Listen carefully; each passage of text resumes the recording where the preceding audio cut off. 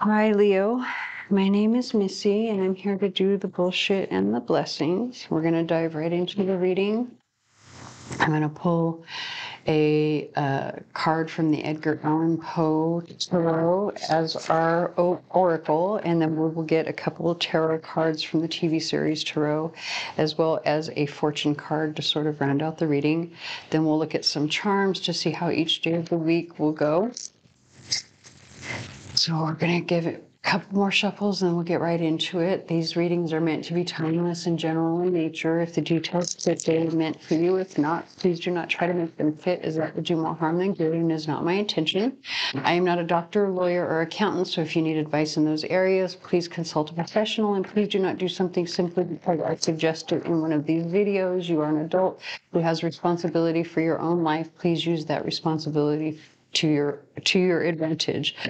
Whew, it's taken me 5 times today to get that disclaimer out, and this was the smoothest one by far. All right, so let's go ahead and get started with your reading.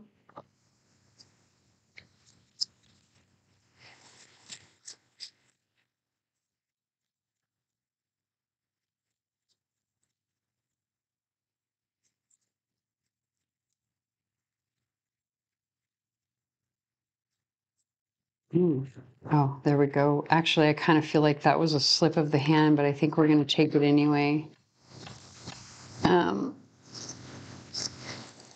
Okay, so we have the Hierophant. And as you can see, it says, Lord, help my poor soul. So interesting. This one to me is all about faith. Look at that cat, though. Man, he looks ragged. Okay. So what's going on, Leo? You're not feeling so great? Are you feeling beat up? Because if we're looking at, oh, look at, you've got the Tower on the bottom of the deck. So maybe there's some sort of chaos going on in your life right now that is got you feeling, pretty beat up. It says, while I gazed, this fissure rapidly widened. There came a fierce breath of the whirlwind. The entire orb of the satellite burst at once upon my sight. My brain reeled as I saw the mighty walls rushing asunder. Wow, so there is some chaos going on. We're going to actually put that one right there. Let's get some details. So Leo's feeling beat up.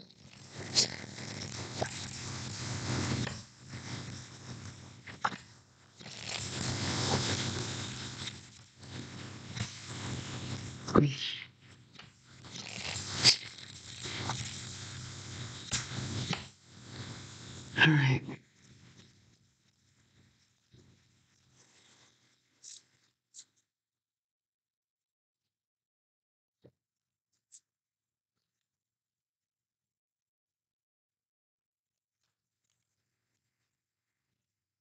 Oh, we've got the Ace of Pentacles. That's actually very positive energy. Why are you feeling beat up then?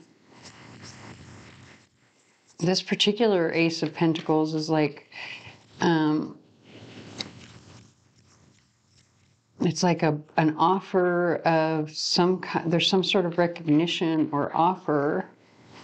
It could be sudden or unexpected that has you kind of, well, let's get some more cards. But with the Tower card and the Hierophant, oh, look at, now you've got the Ace of Cups. Hold up. Let's get one more.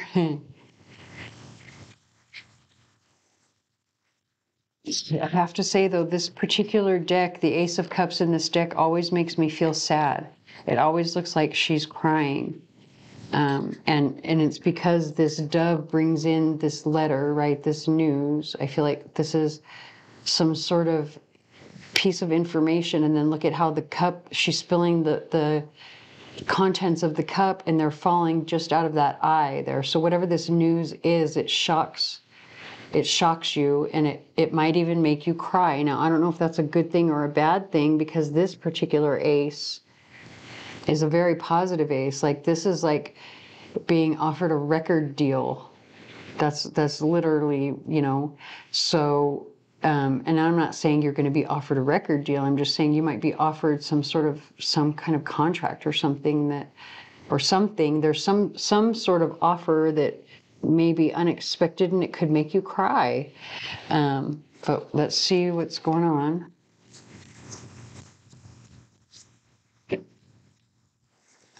Right there. Look at the Lovers. Oh my God, somebody wants to be with Leo. You will have a decision, a choice to make, though, because that's the thing about the Lovers. Oh, look. And whatever this choice is, you're going to feel trapped. Ooh, interesting. But you are keeping yourself trapped. Whatever it is that you think is trapping you is not trapping you. It's your own in your head.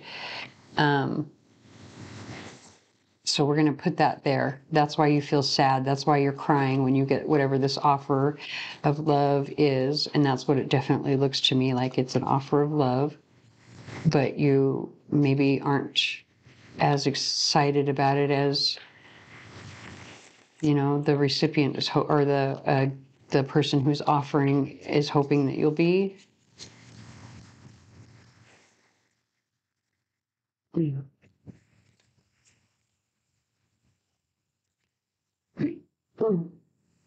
Okay, interesting. So this is saying, for the first one, if you can read that, it says the home or environment, which is talking about like your immediate surroundings, right? The situation that you find yourself in when you're at your most comfortable, right? Or the situation that's closest to you or most immediate in your surroundings. And so when you come next to it, it's talking about romance, which we already knew because of the Lovers. And then we've got this institution and facility. So it's because it's a commitment. And it's like, I think it might be something that you've been wishing for as well, right? But I think that scares you because it's such a commitment. I'm not going to lie. I think this is maybe the kind of commitment you've been hoping for. Especially because look at these numbers. It's like 8, 9, 10.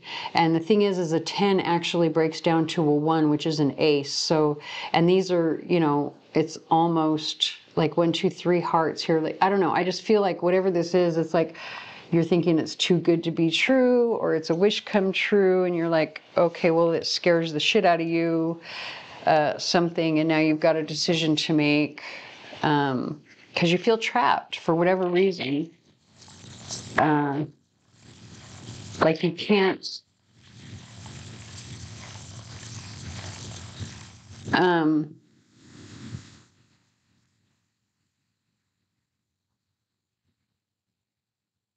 I have to be honest, I think you feel trapped, like you can't accept it. Because that's kind of what the energy of this card is. It's like my hands are tied. It's like she's saying, my hands are tied, my hands are tied. I can't do anything. But really, her hands aren't actually tied. She's just holding them behind her back. Like she's really not restrained in any way. So take that however it resonates. I don't think there's any reason that you can't accept, but you think you can't accept. Okay.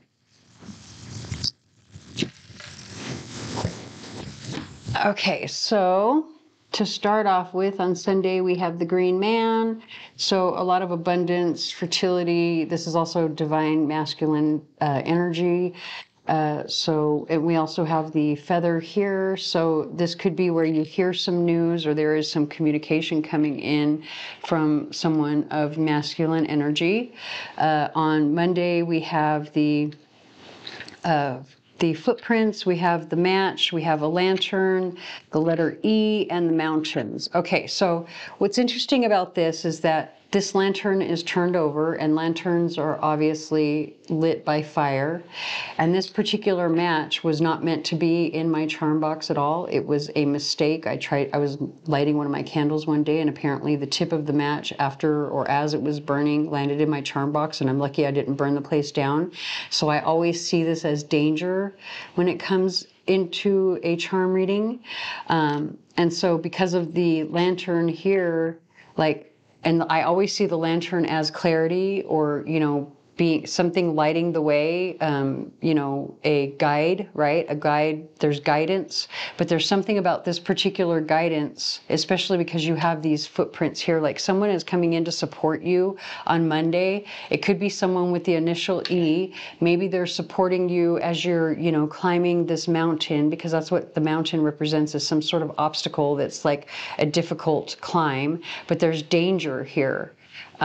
So take that however it resonates. There's either some sort of danger in the guidance that you're receiving that you need to be careful of, or that's the reason that you have this support coming in to guide you along the way, because what you are trying to do is dangerous. Okay. So on Tuesday, we don't have anything. On Wednesday, we have the charm that says, I choose strength. For Thursday, you've got the letter B. For Friday, you have the Bible or the prayer box, which happens to have other charms inside of it. And this particular charm, the message of it is the blessing of faith. It's saying that you always have the blessing of faith at your disposal. You only need to pray and have faith that your prayers will be answered. And so that's coming in on Friday, along with the charm for Saturn. So it's talking about like karma. Right? So again, when you've got this right here, the blessings of faith coming in with the charm for karma, these could be karmic blessings that are coming in for you on Friday. And then we do have on Sunday the cat. So this particular cat could be related to like your mother, or someone who takes on a maternal figure in your life, who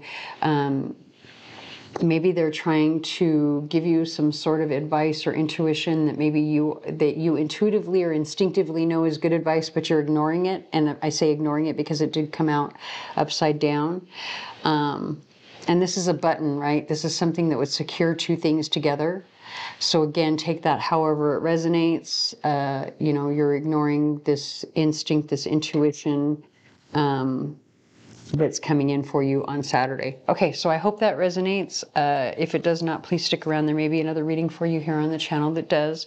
Please like, share, comment, subscribe, tell your friends, whatever you can to help me get my channel out there as I'm new here. And I thank you for watching.